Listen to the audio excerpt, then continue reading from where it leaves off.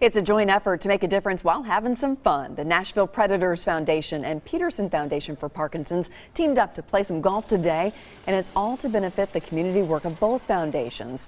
This is the 6th year they've held this golf tournament with celebrities like Nashville songwriter Kelly Loveless and MTSU head basketball coach Kermit Davis. The tournament was a hit. Nashville is just a great town for supporting their causes. It's been a lot of fun to see that everybody support our cause, and it's been a lot. It's been great. What else can I say? If you want to get involved in future endeavors, just head to our website, newschannel5.com.